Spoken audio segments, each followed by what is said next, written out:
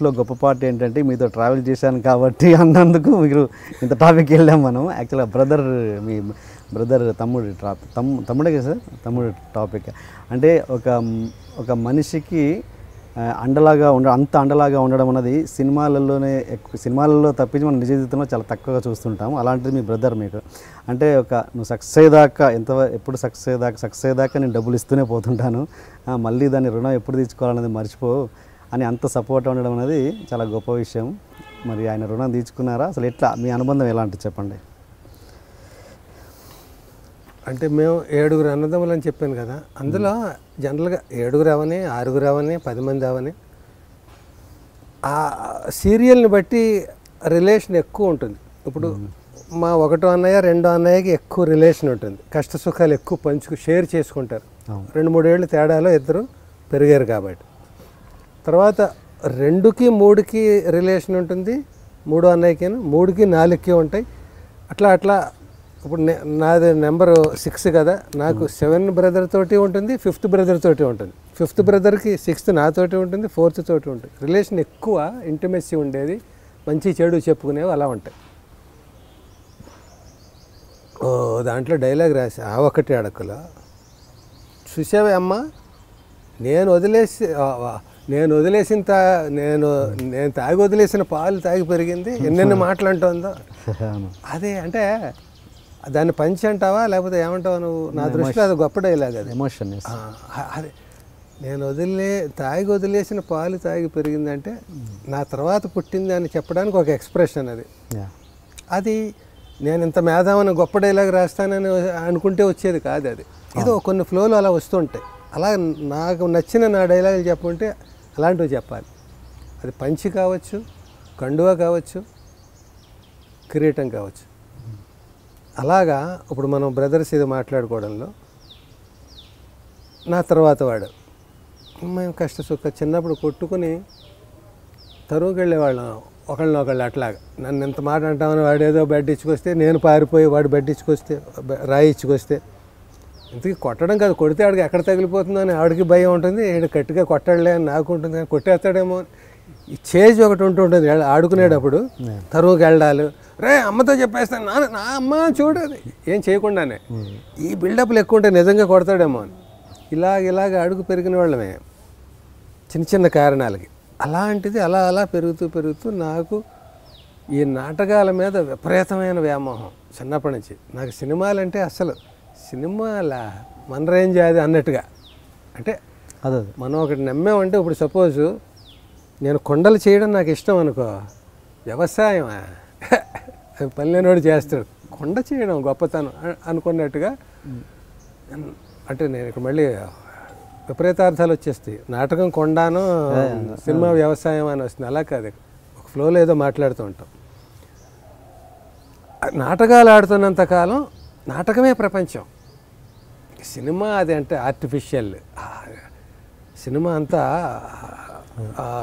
Magic అనే ఉద్దేశంతో ఉంటాం. ఇది రియల్. ఇది ఇక్కడ మనం మాట్లాడుతుంటే ప్రత్యక్షంగా 10,000 మంది చప్పట్లు కొడుతుంటే ఈ కిక్ అక్కడ రాదు. అక్కడ దానికి డబ్బింగ్ చెప్పి, రికార్డింగ్ చెప్పి, సినిమా అవన్నీ అతికి ఆర్డర్లో జనం చూసి వాళ్ళకి నచ్చితే చప్పట్లు కొడితే, బాబా నేను చేశానా ఇది ఉండరు ఆ ప్రెజెన్స్ వాళ్ళు కొట్టే చప్పట్లు. ఇక్కడ మన ఆఫీసెస్లో చప్పట్లు కొట్టలేరు. నేను ఇక్కడ నాటకం ఆడుతుంటే పొరుగుళ్ళలో చప్పట్లు కొట్టలేరు. Instant reaction. అందుకని నాటకం గొప్పదని.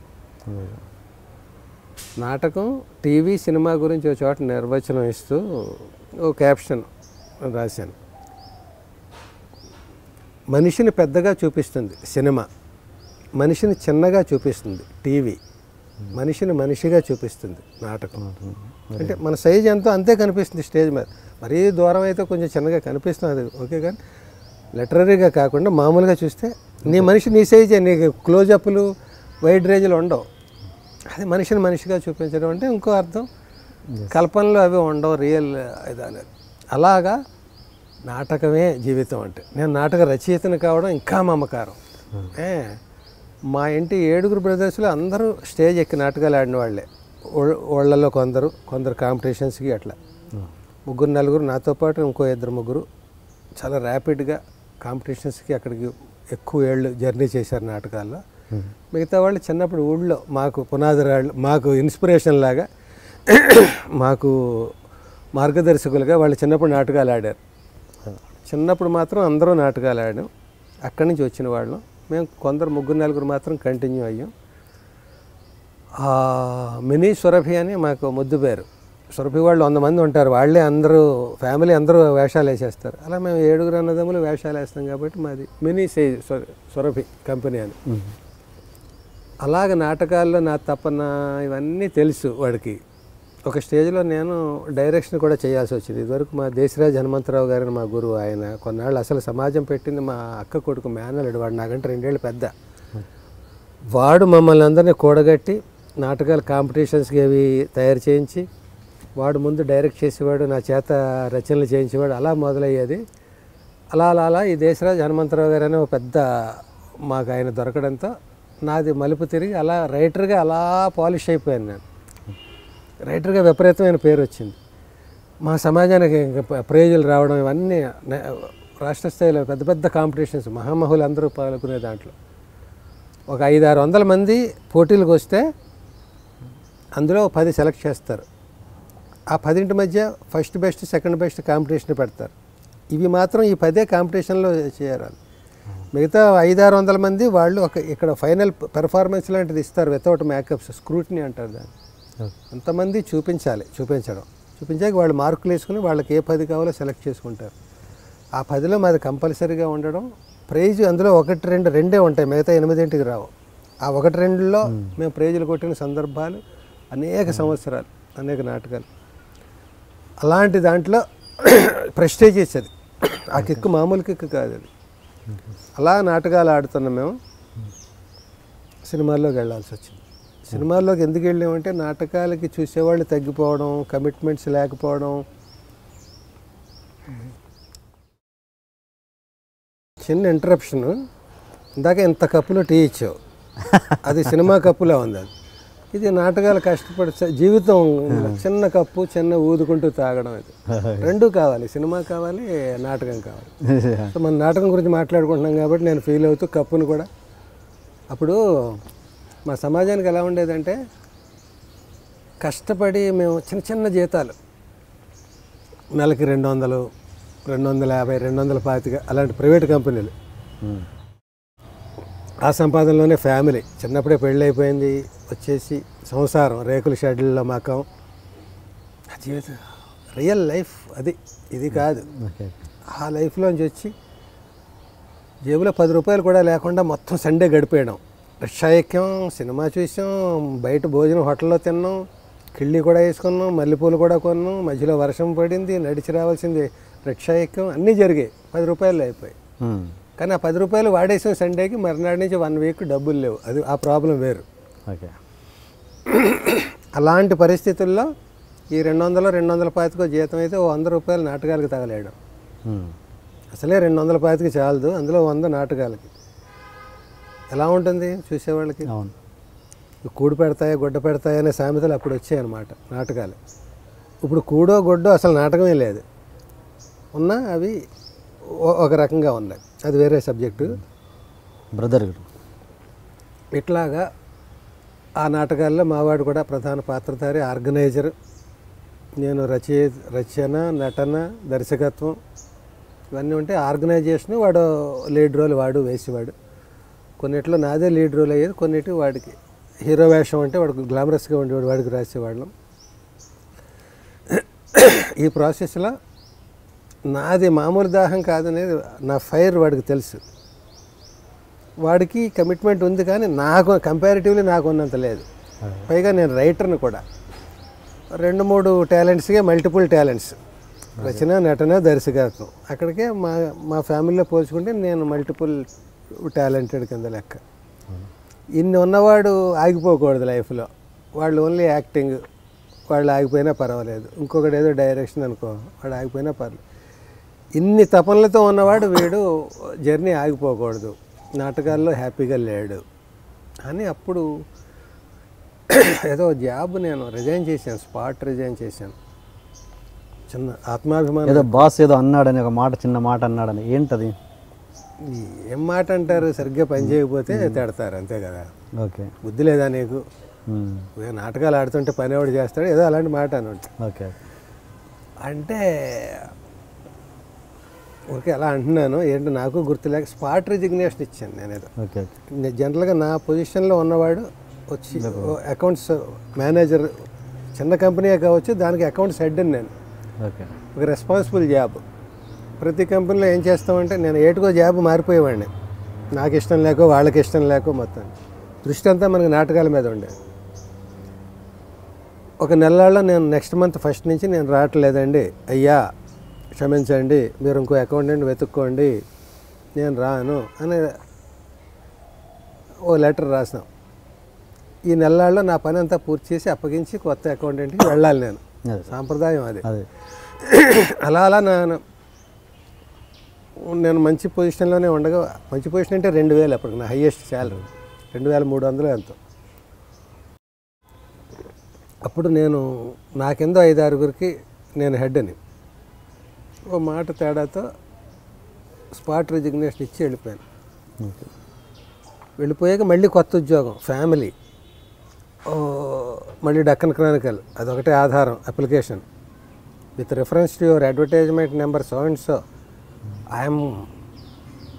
I have seen I have gone through your advertisement in Deccan Chronicle. ఎంత ఫార్మేట్ అనమాట అవన్నీ. అందులో మండి కొత్త కొత్త ప్రయోగం, సిన్సియర్లీ యువర్సా లేకపోతే కాపీ పేస్ట్ 2-3 కొత్త మాటలు పెడితే నా రెజ్యూమ్ అదిరిపోయింది అన్నట్టు ఫీలింగ్. ఇంత ఇంగ్లీష్ వచ్చు మనకి. అలాగ మళ్ళీ మారాలంటే అప్పుడు నేను చిన్న ఫ్రస్ట్రేషన్, అసలు ఈ గవర్నమెంట్ జాబ్ చెయ్యను నేను, ఇది ఈ జాబ్ చెయ్యను నేను, ప్రైవేట్ కంపెనీలో జాబ్ చేయను. అసలు నాకు చిన్నప్పుడు ఒక కోయవాడు చెప్పాడు జ్యోతిష్, ఒకరి కింద చేసే జాతకం కాదు నీది అని రెచ్చగొట్టేసాడు. ఎప్పటికైనా నువ్వు మునగాడు అనిపించుకుంటావు, నువ్వు జీవితంలో అనుకున్నది సాధిస్తావు, పైకి అట్లా కనిపిస్తావు కానీ పట్టుదల ఎక్కువ నీకు. ఇలా ఏదో ఆడు రెచ్చగొట్టాడు ఆవిడ. అందరికీ అదే చెప్తాడు, అందరికీ అదే చెప్తాడు ఆడు. ఆడి టాలెంట్ ఆడిది. నేను నిజంగా ఇది యూనిక్గా నాకే చెప్పాడేమో, నేను ఇలా కొత్తగా పుట్టానేమో అనుకుని నేను నమ్మేసి ఒకడి కింద పని చేయకూడదు అనమాట అని అనుకుని, ఏం చేయాలి ఒకడి కింద పని చేయకూడదంటే ఇంకా మా తమ్ముడితో అన్నాను, విజృంభించేస్తాను రచయితగాను, నవలు రాసేస్తాను ఎడం చేత్తో, కుడి చేత్తో నాటకాలు రాసేస్తాను, ఇంకో చేత్తో నోట్లో పెన్ను పెట్టుకుని ఇంకో కవితలు రాసేస్తాను. ఇలాగ అది స్వాతికి పంపిస్తాను, ఇది జ్యోతికి పంపిస్తాను, అదేమో ఆంధ్రప్రభకు ఇలాగ సంపాదన చేస్తాను లక్షల కోట్లు అన్న. ఏడ్చోలే, అలా అవ్వదు. అది ఒక కథ పట్టుకుని అది తిరుగుతూ ఉంటుంది, ఎక్కడికో పంపిస్తావు, స్వాతికి పంపిస్తావు, 2 నెలల తర్వాత సారీ అని వెనక్కి వస్తుంది. ఏది దేనికి పంపావో తెలియదు, నీ దగ్గర ఉన్న 3-4 కథలు ఉంటాయి, పంపించోటికి మళ్ళీ ఇదంతా అయ్యేది కాదు. ఈ లోపల ఇంట్లో పోపు అయిపోద్ది, బియ్యం అయిపోతాయి, సౌండ్స్ వస్తాయి లోపల నుంచి, అవుట్ బ్లాక్ వాయిస్లు వస్తూ ఉంటాయి, ఏమండి బియ్యం, ఏమండి కిరోసిన్, ఇలాంటివి వస్తూ ఉంటాయి. మరి ఏంటి చెప్పదలుచుకున్నావు అన్నాను వాడిని. 2 ఆప్షన్స్ ఉన్నాయి నీకు, నవళ్ళు నాటకాలు అని కాదు, సిన్సియర్గా మళ్ళీ డక్కన్ క్రానికల్ అది అప్లై చేసుకో, అది సెకండరీ. First primary. ఇంకోటి ఏంటంటే ఇంత కష్టపడ్డావు నాటకాల్లో, నువ్వు సాధించావు నాటకాల్లో, నువ్వు నీ పేజీ నీకు ఉంది. ఇప్పుడు నాటకాలు ఆడదామంటే ఏది అంత ఉధృతంగా లేదు కదా నాటక రంగం. సినిమాలకు ట్రై చేయి. సినిమాలకు ట్రై చేయడం ఎట్లా, ట్రై చేస్తే వచ్చేసేది కాదు కదా, అది with reference to your advertisement అని అప్లై చేసుకునేది కాదు కదా. జీవితాన్ని తాకట్టు పెట్టాలి అక్కడ. పెట్టు, టెంపరీగా పెట్టు, జీవితాన్ని పెట్టేకు. ఈ జీవితంలో ఒక ఏడాదిని తాకట్టు పెట్టు. ఏడాది ఎలా బతకాలి? నేను అన్నాను, నువ్వు ఉండడం ఏంటి? అవును, ఎంత ఖర్చు అవుతుంది? 1 కోటి రూపాయలు అవుతుంది ఆ నెలకి.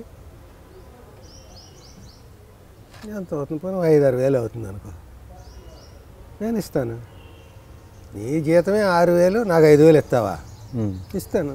నేనేదో చేస్తాను నీకు ఎందుకయ్యా అంటే ఎంకరేజ్మెంట్కి యొక్క వాడు చిన్న ఈతగాడు, వాడి దగ్గర ఉండి బ్యాంకులోంచి తీసి ఇచ్చేది కాదు అన్నాడు. వినడానికి బాగుంది, చేయడం కష్టం అంటే నువ్వు చేసి చూడు, పోనీ ముందు 3-4 నెలలు చేసి చూడు, తేడా ఉంటే మానేయి. ఇదంతా నేను చెడగొట్టడానికి చెప్పట్లేదు, నీ తపనకి ఒక వెలుగులోకి రావాలి. అది చేస్తే పెద్ద స్టేకు సినిమా ఆనుతావు నువ్వు నలుగురికేను, పేరు వచ్చినా ఏదైనా అది అలా ఉంటుంది. అయితే నవలు రాస్తాను, కథానికి రాస్తాను అంటే ఏమెత్తాడు వాడు, ఏం రాస్తావు, ఎన్నిసార్లు రాస్తావు, ఎంత జీవితం గడపాలి. ఈ కళా ఛాయలు లేవనుకో, నీకు ఈ దొరద లేదనుకో, అప్పుడు ఎవడైనా నేను బుద్ధిగా ఉద్యోగం చేసుకోమని అంటాడు. లేదా ఇప్పుడు ఈ నాటకాలు ఇవి ఆదరణ ఇదంతా గొప్పగా ఉందనుకో, నాటకాలే ఆడమంటాం, ఆ సినిమా టాపిక్కే రాదు. నిన్నటిదాకా మన సినిమాని తక్కువగా అనుకున్న వాళ్ళమే, ఇవాళ ఎందుకు ఎక్కువగా అనుకుంటున్నాం? బెటర్మెంట్ కోసం. నీ టాలెంట్స్ అక్కడ రాణిస్తాయి, నలుగురికి వెళ్తాయి. అందరూ అక్కడ ఉన్న ఆత్రేయులు ఇలాంటి వాళ్ళందరూ కూడా ఇక్కడి నుంచి నాటకరంగం నుంచి వెళ్ళి వెలిగిన వాళ్ళే కదా అక్కడ.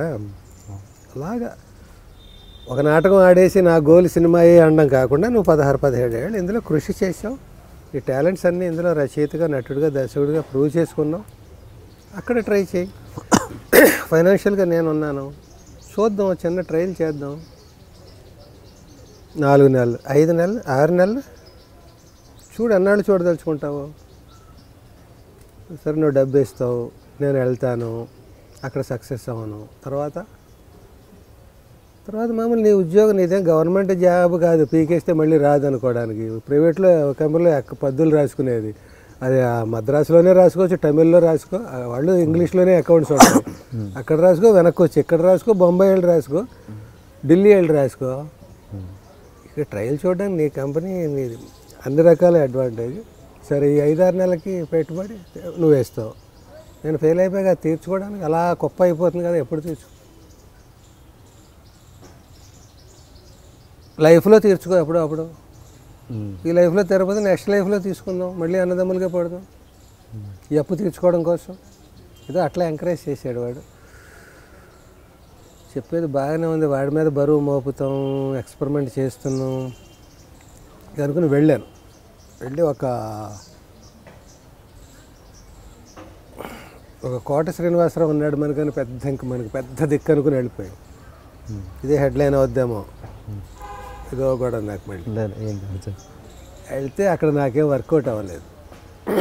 అవ్వకపోతే ఒక నెల్లాళ్ళు ట్రై చేద్దాం అనుకుని వెళ్ళిన వాడిని, వెళ్తూనే విద్యాసాగర్ అని ఆర్టిస్ట్ అతను ఇక్కడ నాటకాల్లో మేము కాంటెంపరీ పోటీలు నువ్వా నేను అన్నట్టుగా, చూద్దాం నువ్వు ఎలా ప్రైజ్ పెట్టుకెళ్తావు అంటే శత్రుత్వంతో స్టూడెంట్లు ఇద్దరు బెస్ట్ స్టూడెంట్లు, నీదా ఫస్ట్ మార్క్ నాదా అని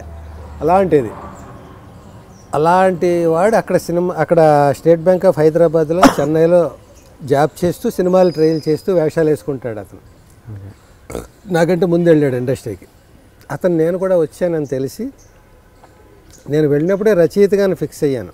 నేను స్టేజ్ మీద నేను రచయితని, నటుడిని, దర్శకుడిని అయినా నటుడిగా వద్దు మనకి, నేనేం పెద్ద హీరో ఫేస్ కాదు, మరి ఇంకో ఇది కాదు, కామెడీ బ్రాండ్ లేదు నా దగ్గర అప్పుడు. అసలు కామెడీ నాటకాలు అన్నీ రాశాను, పద్మవ్యూహాలు ఇవన్నీ హుష్కాకీలు, కానీ రైటర్గా నాది ఒక పిక్యులర్ ఫేస్ కాదు. అందుకని నేను పైగా రచయితగా నేను ఎక్కువ డామినేటింగ్గా, నాకు పేరు రచన, నటన, దర్శకత్వంలో రచయితగా నేను పాపులర్ నాటక రంగంలో. ఆ ఇమేజ్ని పట్టుకుని నేను రచయితని అని ఇంట్రడ్యూస్ చేసుకున్నాను. నేను ఏదో ఒకటి ఫిక్స్ అయిపోవాలి, నేను రచన చేస్తానండి, దర్శకత్వం చేస్తానండి, అవసరమైతే ప్రొడ్యూస్ చేస్తానని అలా పిచ్చిగా ఉండకూడదు కదా. ఏ పని మీద వచ్చావు ఆ పని చెప్పాలి ఇండస్ట్రీకి. నేను రచన కోసం వచ్చాను, డైలాగ్స్ రాయడం కోసం. ఒక వారం చూశాను, మాకేం సెట్ అవ్వలేదు. 9వ రోజు 10వ రోజు ఇంత సంచి తెచ్చుకున్నాను, ఆ సంచి పట్టుకు వెళ్ళిపోతున్నాను. ఈ విద్యాసాగర్ కనిపించాడు దారిలో. ఏంటి చేతిలో సూట్ కేసు ఏంటి అన్నాడు. ఎలా వచ్చాను అలా వెళ్ళిపోతున్నాను. వెళ్ళిపోవడం ఏంటి, మొన్నే కదా వచ్చావు, 1 వీక్ అయింది. కాదు నెల్లాళ్ళు ఉందాం అనుకున్నాను, చూసేసాను ఇండస్ట్రీని, 1 నెలలు ఇండస్ట్రీని చూసి వెళ్దాం అనుకున్నాను. మరి అప్పుడే వెళ్ళిపోతాను, చూసేసాను అన్నాను. చూసేయడం ఏంటి, వారంలో ఏం చూసేసావు అన్నాడు. ఇది నా ఫీల్డ్ కాదు, నేను ఎక్కడ బతకలేను, నాకు నోట్లో నాలుక లేదు. ఈ నోట్లో నాలుక లేదు అన్నదానికి రాజేంద్ర ప్రసాద్ చెప్పాను కదా, ఆహా ఎంత శుభవార్త చెప్పేవయ్యా దాసరి రాఘవేంద్ర అని ఓపెనింగ్. ఎవరైనా డైలాగ్ రైటర్ అని దాసరి గారు పిలిచారు నవ్వుకొని. రండి అని నన్ను ఈవి గారు నన్ను పిలిచారు. ఇతనే కొత్తగా వచ్చాడంటే రాజేంద్ర ప్రసాద్ ఎరగదీసేస్తాడు డైలాగులు. కానీ పాపం నోట్లో నాలుక లేదు. ఎలా ఉంటుంది, నోట్లో నాలుగు తీసి పెన్లో పెట్టేసుకున్నాడు. మరి అంటే గొల్లుమని జనం ఇలాగా నేను మాట్లాడలేను, మాటగారిని కాదు, నేను ఇంకోటి కాదు, నేను ఇక్కడ ఎలా నెగ్గగలను, మన ఫీల్డ్ కాదు, మనకి హెల్ప్ చేసేవాళ్ళు లేరు, ఇంకోటి లేరు అనుకుని వెళ్ళిపోతున్నాను నేను అన్నాను. అంటే ఏంటి, నువ్వు నాటక రంగంలో పెద్ద పుడింగివని, నువ్వు ఇక్కడ రైలు ఎక్కి వచ్చేవని, అది కూడా జనరల్ క్లాస్లోనో రిజర్వేషన్లోనో స్లీపర్ క్లాస్లోనో. ఇప్పుడు దాసరి నారాయణరావు గారు రాఘవేంద్రరావు గారు చెరువు పక్క నుంచి ఎంతంత మెగా పూలదండలు పట్టుకుని వచ్చేసి నిన్ను పడిపోయేలా చేసేస్తారనుకున్నావు. మళ్ళీ పెద్ద తతంగం ఇది, జీవితకాలం చూడాలి. ఇలా పెట్టెట్టుకుని వచ్చినప్పుడు కనీసం ఏడాదో 2 ఏళ్ళలో చూస్తే నువ్వు నలుగురికి తెలుస్తావు అవకాశం వచ్చిందా లేదా అనేది. అందుకని అంత ప్రాసెస్ ఉంది కనుకనే నాకు వద్దు మర్రు అని వెళ్ళిపోతున్నాను. నేను పొరపాటున వచ్చానని చెంపలేసుకు వెళ్ళిపోతున్నాను. నువ్వు పని చేయ సూట్ కేస్ సిటీ అని బండి మీదకి వచ్చి వెనకాలని పట్టుకొని నన్ను తీసుకెళ్ళాడు. ఒక 3-4 బ్యాచిలర్స్ ఉన్నారు, హీరోలు అయిపోదామని వచ్చారు వాళ్ళు. ఓకే, వాళ్ళు నాటకాలు అవేం ఆడలేదు. ఊళ్ళో నీది అందమైన ఫేస్ రా, మన ఊరు ఫేస్ కాదు, చిత్రసీమ ఫేస్ అనేది, హీరోగా రాణిస్తామంటే వాళ్ళు ఇంట్లోంచి నెలకి 1000-2000 తెప్పించుకుంటూ ఆ రోజుల్లో అలా ఎంజాయ్ చేస్తూ ట్రయల్ చేస్తున్నవాళ్ళు. వాళ్ళ దగ్గరికి ఆ బ్యాచ్ ఉన్న ఒక ఇంటికి నన్ను తీసుకెళ్ళాడు. ఓకే, ఇక నుంచి మీకు గురువు ఇతను, నాటక రచయిత. అయ్యి బాబాయ్ LB శ్రీరామ్ గారు మంచి నాటకాలు రాశారండి, ఇవ్వండి, మీరు ఇతనికి ఆతిథ్యం ఇవ్వాలి. ఎన్నాళ్ళు అనేది తెలియదు. వాళ్ళకి గురువుగా ఉండేవాడు ఈ విద్యాసాగర్ అని పెద్ద దిక్కుగా.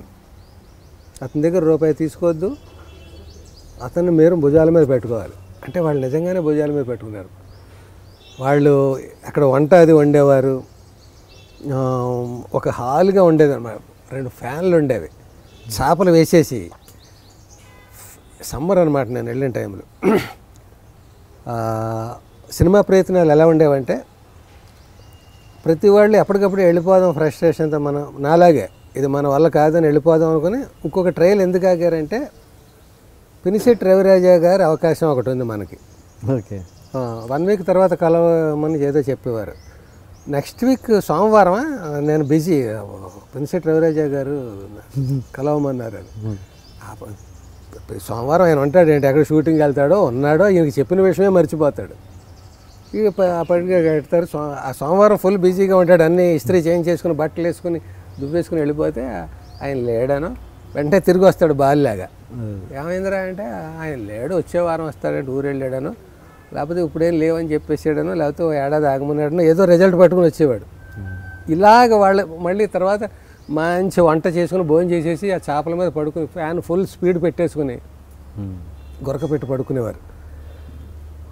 నేను కూడా వాళ్ళు భోజనం పెట్టేవారు, తినేవాడిని. నాకు ఇంకా నిద్ర వచ్చేది, కానీ తిన్న తిండికి వాళ్ళ పరిస్థితి తలుచుకుంటే నాకు అసలు భయం వేసేసే జీవితంలో. ఈ గొరకలేంటి, ఈ ప్రయత్నాలు ఏంటి, వీళ్ళు మద్రాసులో ఈ మకం ఏంటి, ఏ పని మీద వచ్చారు, వీళ్ళు ఎప్పుడైనా గట్టెక్కుతారా, వీళ్ళ మధ్యలో మనం వచ్చి పడ్డం ఏంటి, మన జాతకం పరిస్థితి ఏంటి, ఇలా బెంబేలు పడిపోతూ ఉంటే ఇంతలో మళ్ళీ అకాడమిక్ ఇయర్ స్కూళ్ళు తెరవడం. అది మా పిల్లలు, అది మా తమ్ముడు ఏమన్నాడంటే నువ్వు ఫ్యామిలీని తీసుకెళ్ళిపో అక్కడికి అన్నాడు. ఓకే, ఆ దూర సందు లేదు, మెడకో డోల్ అని. నాకే ఇక్కడ అష్ట కష్టాల్లో ఉన్నాను నేను, అక్కడ పిల్లల్ని ఫ్యామిలీని తీసుకెళ్ళడం ఏంట్రా, నవ్వుతాడు ఎవడైనా. పెద్ద పెద్ద అరుణాథరావు గారు వాళ్ళు లాంటి వాళ్ళు కూడా ఇంకా సెటిల్ అవ్వలేదని ఒంగోలులో ఫ్యామిలీ నుంచి వాళ్ళు మద్రాసు వెళ్ళి వచ్చుతూ అలా గడుపుతున్నారు వాళ్ళు. ప్రతిఘటనలు అవి రాసేసే కూడా. నేను ఇంకా అసలు నేను ఎవడో తెలియదు, వచ్చినట్టే తెలియదు ఎవరికైనా. నాకు ఎప్పుడు ఛాన్స్ వచ్చాను, నేను ఎప్పుడో రూపాయి సంపాదించాను, ఎప్పుడు ఈ ఫ్యామిలీని నేను ఆ లెక్కలు మర్చిపో. మన లెక్క మంది. నువ్వు వెళ్ళావు అక్కడికి, వెళ్ళి ఫ్యామిలీని ఇక్కడ వదిలేసావు. ఎందుకు వదిలేసాను నేను ఫ్యామిలీని? మా తల్లిదండ్రులు వేద పండితుడు మా నాన్నగారి గురించి మాట్లాడుకున్నాం కదా, ఆయన దగ్గర నేను ఈ వయసులో అంటే 30 ఏళ్ళు ఎంతో వచ్చాక అక్కడ మళ్ళీ ఊళ్ళో విలేజ్లో వాళ్ళని పెట్టితే నాకు అవమానం, వాళ్ళకి భారం కదా. అదే వాళ్ళ నాన్న అమ్మ దగ్గర పెట్టేస్తే మా అల్లుడు భ్రష్టుడు ఎలా చేశాడు, నాటకాలు సినిమాలు అంటే తిరుగుతున్నాడు, ఫ్యామిలీని మా ఇంట్లో పడేసి అనుకుంటారు. అది ఆత్మాభిమానం ముందు నుంచి ఉంది కాబట్టి వాళ్ళని ఎవరి మీద పెట్టకూడదు, నాతోటే ఉంచుకోవాలి అని ఫిక్స్ అయ్యి అక్కడ ఉంచుతున్నాను వాళ్ళని, అప్పుడప్పుడు వచ్చి వెళ్ళేలాగా. ఇప్పుడు ఎకడమిక్ ఇయర్ అయింది కాబట్టి ఫీజులు అవి కట్టాలని వెళ్ళాను అక్కడ. అయితే ఇలా కాదు, నువ్వు ఓ పని మీద అక్కడ వెళ్ళావు, టైం పడుతుందని విద్యాసాగర్ వల్ల నువ్వు ఇలా అనుకున్నావు. 6 నెలలు చూస్తావు, ఏడాది చూస్తావు తెలియదు. అంతకాలం వీళ్ళు ఇక్కడ నువ్వు అక్కడ ఉన్నావు అనుకో, మమ్మల్ని వదిలేసి వెళ్ళిపోయాడు, నెట్టాట ముంచేసాను వాళ్ళు ఏడిచి, అయ్యయ్యో వాళ్ళని అక్కడ పెట్టి వచ్చేసాను అని నువ్వు రాత్రి నీ ప్రయత్నాలు ఫలించగా ఫ్యామిలీ సుఖం లేక నువ్వు బాధపడి ఇక్కడ వీళ్ళు బాధపడే కంటే ఇద్దరు ఒకే చోట ఉండి బాధపడ్డారు అనుకో, అప్పుడు ఏమవుతుందంటే 2 ఇంటేది లెక్కలేదు, ఒకే ఇల్లు, ఇద్దరికి డబల్ అవ్వదు భోజనాలు అవి కూడా. ఇద్దరికి చెరో 3,000 అయ్యేది 4,000లోనో 4,500లోనో ఫ్యామిలీ మెయింటైన్ అయిపోతుంది. ఇద్దరు ఒక చోట ఉన్నామనే ధైర్యం ఉంటుంది, నీ ప్రయత్నం మీద నువ్వు ఉండొచ్చు, కాన్సన్ట్రేట్ చేసుకోవచ్చు. ఇలా అన్నీ నచ్చ చెప్పి మరి నలుగురు నలుగురు ఎవరు, ఏ నలుగురు? విద్యాసాగర్, కోట శ్రీనివాసరావు, ఇంకొకడు. వీళ్ళ నీకు తెలిసిన వాళ్ళే కదా. వాళ్ళు ఏమనుకుంటే వాళ్ళ కోసం వెళ్ళావా నువ్వు పని మీద వెళ్ళావు, నీ పని మీద దృష్టి పెట్టు, అయితే చేసుకో, లేకపోతే వెనక్కి వచ్చి. పైగా వాళ్ళ డబ్బుతో నువ్వేమైనా అక్కడ ఉంటున్నావా?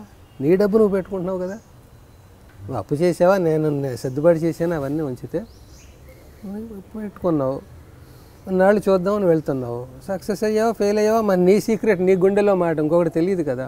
పైగా నువ్వేం ఎక్కడి నుంచో పారిపోయి వెళ్ళట్లేదు కదా, డిగ్నిఫైడ్గా నాటక రంగంలో ప్రూవ్ చేసుకుని అక్కడికి వెళ్తున్నావు. అలాగైతే అది ధ్యేయం, మనం వెళ్ళిన పనికి ఒక న్యాయం చేస్తున్నామా లేదా మన చెకింగ్లో ఇది ఉంటుంది, చిత్తశుద్ధితో చేసినట్టు అవుతుంది అనడంతో కన్విన్స్ అయ్యి వెళ్ళు. లేక ఇంకా అలా అలా అలా జరిగి సక్సెస్ అయ్యాను దేవుడి దయవాళ్ళు. బుద్ధిమంతుడు అనే సినిమాలో దేవుడు గొప్పవాడా, సైన్స్ గొప్పదా, బడి గొప్పదా, గుడి గొప్పదా? బుద్ధిమంతుడు అనే సినిమా డ్యూయల్ రోల్ నాగేశ్వరరావు. బడిలో ఏముంది బాబు గుడిలోనే ఉంది, ఇంకో నాగేశ్వరరావు, గుడిలో ఏముంది బాబు బడిలోనే ఉంది. చంద్రమండలానికి వెళ్ళేవాడా బడి లేకపోతే, దేవుడు చల్లగా చూడకపోతే అక్కడ గల్లంత అయిపోడా, దేవుడే గొప్పవాడు, ఇలా పాట అన్నమాట. అలాగా దేవుడు చల్లగా చూడబట్టి మనం సక్సెస్ అయ్యాం. ఇంత జర్నీ చేసినా సక్సెస్ అవ్వాలని రూల్ ఏం లేదు. ఎస్, దేవుడి దయ వల్ల వీడికి ఛాన్స్ ఇచ్చి చూద్దాం, కష్టపడ్డవాడు కూడా ఫలితం ఉంటుంది అని చెప్పడానికి నిర్వచనంగా వీడిని సక్సెస్ చేద్దామని అలా చేసాడేమో. సక్సెస్ అయ్యాం కాబట్టి ఈవేళ ఇలా మాట్లాడగలుగుతున్నాం, లేకపోతే ఎక్కడో మొహానికి మాస్క్ వేసుకు తిరిగేవాడినా, ఫ్రస్ట్రేషనా, లేకపోతే ఇంకొకట మళ్ళీ పద్దులు రాసుకునేవాడు, అది నాకు తెలియదు. కానీ అన్నిటికీ నేను నమ్మేది చిత్తశుద్ధి, పట్టుదల. అనుకున్న పని నువ్వు దాని మీదే గురిపెట్టి కొట్టు, తగలకపోవచ్చు. అప్పుడు కూడా తగలకపోతే దానికోసమే పుట్టావు అనుకోక, ఆ బాణం కొట్టడానికి నువ్వు పుట్టలేదు. నీ జీవితంలో భాగం బాణం కొట్టడం. అది గురి తప్పి ఫెయిల్ అయిపోతే నీ జీవితం ఫెయిల్ అయిపోయినట్టు కాదు. కోటి వృత్తులు ఉన్నాయి, కోటి విద్యలు కూటు కోసం అన్నాడు. సో నువ్వు ఆ వెళ్తున్న ఇప్పుడు ఉంది, నేను సినిమాల్లో ఉన్నాను, సినిమాల్లో ఒక ఇది వచ్చింది, దీని తర్వాత నేను ఇంకా చేయాలి, ఇంకా చేయకూడదు, సినిమాలు లేకపోతే ఖాళీగా ఉండాలా, లేదని బాధపడాలా, ఇంకా అదో టాపిక్ అనుకుందాం. చేసిన దానికి ముందు తృప్తి పడాలి కదా, హ్యాపీగా ఉండాలి కదా. ఇది కూడా చేయని వాళ్ళు ఎంతమంది ఉన్నారు చేద్దాం అనుకుని.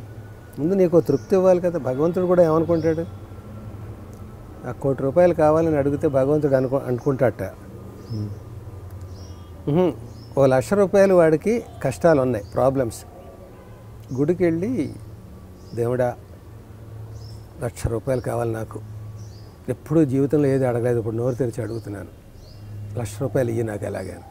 నువ్వనేవాడు ఉంటే దేవుడే గొప్పవాడని నిరూపించుకో, ₹1,00,000 ఇయ్యి నాకు అని. వెర్రి వేదవా, నేను నిరూపించుకోవాలని అనుకుంటున్నాను, నీ మీదే అది ప్రయోగిద్దాం అనుకున్నాను. నీ కష్టాలు ఎప్పటి నుంచో చూస్తున్నాను. పాపం వీడేంటి ఇన్ని కష్టాలు పడుతున్నాడు, తప్పు, వాడికి విముక్తి, వాడి తపస్సుకి ఇంకా ప్రత్యక్షం అయిపోవాలి, వాడికి ₹1,00,00,000 ఇచ్చేద్దాం, వాడి దరిద్రం తీరిపోతుంది అనుకుని రాత్రి అనుకున్నాను నేను. పొద్దున్న వచ్చి 1,00,000 అడిగో, నీ కర్మ తీసుకో, 1,00,000 తీసుకోవాలి. అందుకని దేవుడిని నువ్వు ఏం కోరుకోకూడదు. నాకు నా పరిస్థితి అసలు నీకు థ్యాంక్స్ అనేది ఉండాలి కదా ముందు. దేవుడా 2 చేతులు ఇచ్చు, 2 కాళ్ళు ఇచ్చు, శ్వాస తీసుకోవడానికి మొక్కిచ్చు, చూడడానికి కళ్ళు ఇచ్చు, ప్రకృతిని చూస్తున్నాను. నాకు ఈ భూమి మీద 2 కాళ్ళు పెట్టుకుని నిలబడుతున్నాను, పడుకోవడానికి ఇల్లు ఉన్నా లేకపోయినా. నేను ట్రైన్ జర్నీ చేస్తున్నాను, ఒంటికాల మీద నిలబడ్డా, నేను ప్రయాణం చేసేస్తున్నాను.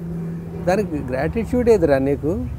నువ్వు ఏం పుణ్యం చేసేసావని అసలు నీకు ఇవి ఇవ్వాలి, నేను ఇవి ఇచ్చాను, దీనికి థ్యాంక్స్ చెప్పు నాకు. అదే పూజ. దీనికి థ్యాంక్స్ చెప్పుకుని నెక్స్ట్ది నాకు థ్యాంక్స్ చెప్తే నాకు అయ్యో నన్ను గుర్తించాడు, నేను నా వల్ల బాగున్నాడు అనేది వాడికి తెలుసుకున్నాడు అంటే నేను ఇంక ఇవ్వడానికి ఆలోచిస్తాను అనేది ఒక ఫిలాసఫీ. ఇట్లాగే దేవుడు చల్లగా చూడబట్టి ఇలా ఉన్నాం అనేది టాపిక్. సో తమ్ముడు దేవుడి రూపంలో వచ్చాడా? తమ్ముడు మానవ రూపంలో సహాయం చేయబట్టి దైవ రూపం నాకు అక్కడ ఆదుకుందా? అన్నీ కలిసా? ఎక్కడ పడితే దేవుడు అక్కడ ఉంటాడు అంటాడు. ఎలాగా ఈ స్తంభంలో చూపించానట. స్తంభంలో నరసింహస్వామి రావక్కర్లేదు, నీలో దేవుడు ఉన్నాడు, మా తమ్ముడిలో ఉన్నాడు. ఆయన సరిగ్గా కెమెరా చూపించబట్టి ఇన్ని లక్షల మందికి నేను కనపడతాను రేపు. అన్నీ దైవం మానుష రూపేణ అని, అన్ని మనుషుల రూపంలోనే దేవుడు. మరి తమ్ముడికి రుణం తీర్చుకున్నారా? ఇంతకీ తీర్చుకోవాలనుకుంటున్నారా? తమ్ముడి రుణం ఎలాంటి రుణం అంటే అది ఇప్పుడు అమ్మా నాన్న మనని పెద్ద చేయడానికి 1,56,000 ఖర్చు పెట్టారు అనుకో, వాళ్ళ ఆస్తిలోంచి అయితేనే దేనైతే. ఆ 1,56,000కి వడ్డీ కట్టి 2,56,000 ఇచ్చేసావు అనుకో, నువ్వు తీరిపోతుందా రుణం? ₹1,00,00,000 ఇచ్చావు అనుకో, తీరుతుందా? అలా తీరలేదు. మామూలుగా అయితే ఏదో వాడు కూడా చిన్న ఉద్యోగి కదా, వాడు వెదజల్ల లేదు కదా, అలా తీర్చుకున్నాను. కానీ అలా తీర్చుకోకపోతే నేను క్యారెక్టర్ లేని క్యారెక్టర్ ఆర్టిస్ట్. కానీ దాంతో తీరిపోయింది అనుకుంటే కూడా నేను క్యారెక్టర్ లేనివాడిని. అది తీరవు కొన్ని, అది ఒక బాగుంది. మరి అప్పుడు ఆయన తమ్ముడు అలా డబ్బులు ఇస్తున్నప్పుడు అప్పటికి పెళ్ళైంది కదా తనకి? పెళ్ళయింది పెళ్ళైంది పిల్లలు. అప్పుడు ఆయన ఫ్యామిలీ నుంచి ఎటువంటి ఇబ్బందులు ఏమైనా పడే వల్ల వాళ్ళు అంటే ఏంటి ఆయనకి ఇస్తున్నావు మొత్తం అంటే నేను పాపం డెఫినెట్గా పడే ఉంటారు. ఇప్పుడు అలా చూసుకుంటే ఇంకో రకంగా మాకు 7 అన్నదమ్ములు.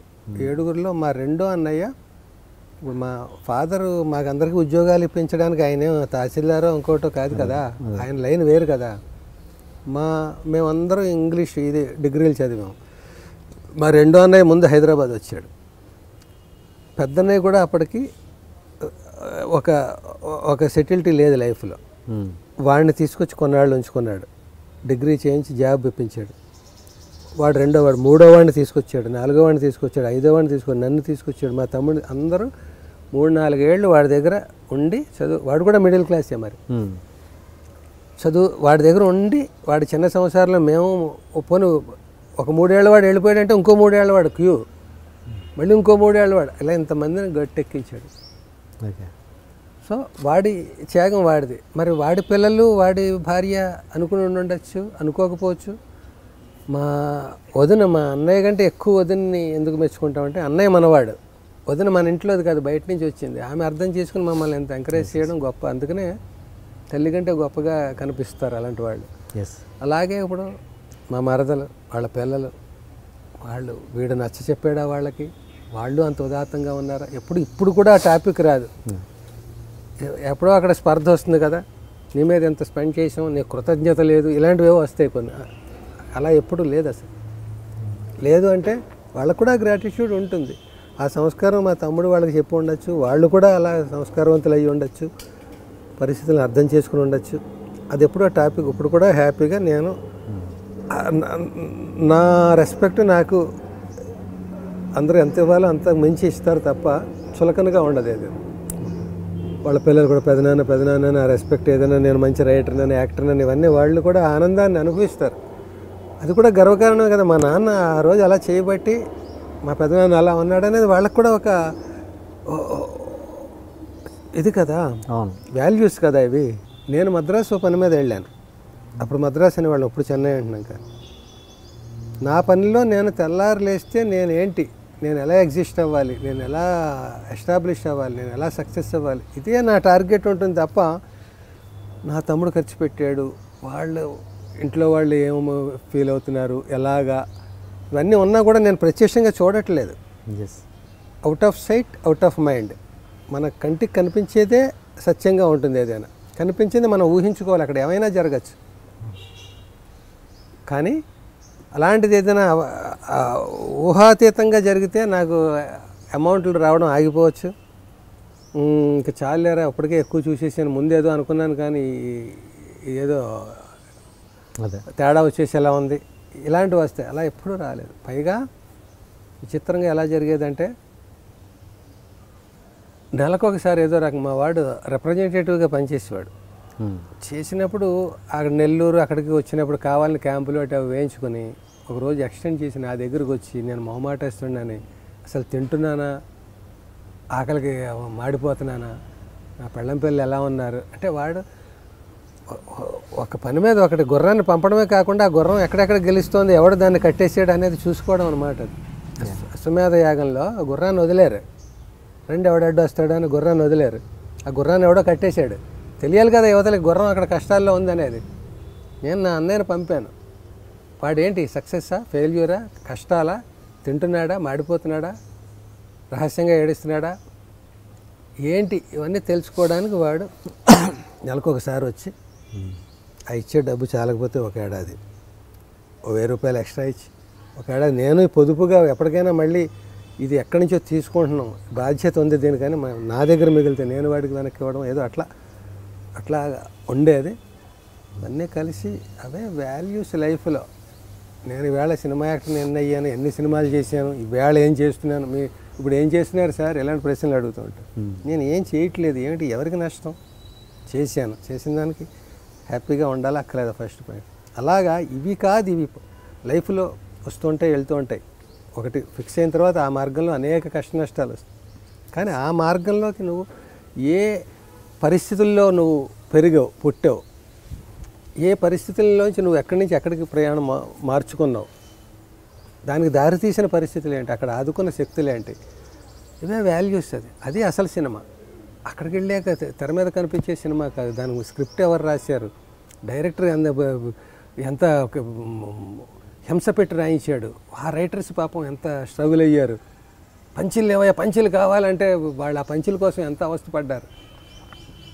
ఇవన్నీ ఇప్పుడు లోనికి రాకూడదు అంటాడు హోటల్లో. ఎందుకు రాకూడదు, వాడేమో ఇది రుబ్బేస్తూ ఒంటి మీద బట్టలు లేకుండా నల్లగా ఒకడు వండి ఆ చెమట అంతా అందులో వేసేసి రుబ్బుతూ ఉంటాడు. అది చూస్తే ఎవడైనా తింటాడా? అందుకని లోనికి రాకూడదు అంటాడు. అందులో బిగిలిపోయింది నిన్నటి ఉప్మా అందులో వేసేసి టమాటా బాత్ ఇవన్నీ ఏవో కలుపుతారు వాళ్ళు. ధర్మవరం సుబ్రహ్మణ్యం అన్నాడు, ఫోన్లేవే వాడు కూడా బతకాలి కదా, జోక్ అది. డాక్టర్ దగ్గరికి వెళ్ళాట, పెళ్ళాన్ని తీసుకుని తనకి కంప్లైంట్. డాక్టర్ చూశాడు, ఓకే ఏదో రాశాడు, నా ఫీజు 1000 రూపాయలు, ఈ మందులు కొన్నాడు. 1000 రూపాయలు చెయ్యేలా పట్టుకు వదిలేసాడండి అందటి. ఫోన్లేవే వాడు కూడా బతకాలి కదా అన్నాడు. మెడికల్ షాప్లో కొన్నట్టు. ఆ మెడికల్ షాప్ కూడా ఆ డాక్టర్దే. డాక్టర్లు చంపేస్తారు నన్ను. ఆ మెడికల్ షాప్ కూడా వాడిదే, వాడు బామ్మరితో ఎవరితో మందులు. వాడు 2000 బిల్లు వేసాడు.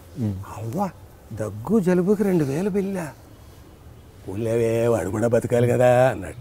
ఇంటికి వెళ్ళాక అవన్నీ డస్ట్బిన్లో పడేసేటాడు. అవ్వా 2000 3000 డస్ట్బిన్లో పడేసారు. ఊళ్ళేవే నేను కూడా బతకాలి కదా.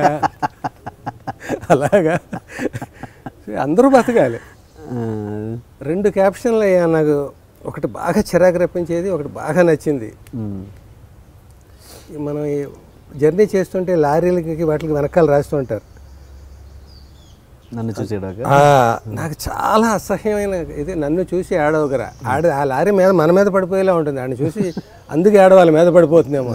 వాడి దృష్టి ఏంటి, నేను కొత్త లారీ కొనుక్కి వెళ్ళిపోతున్నాను ఏడవగా అన్నట్టుగా కుళ్ళిపోతామని.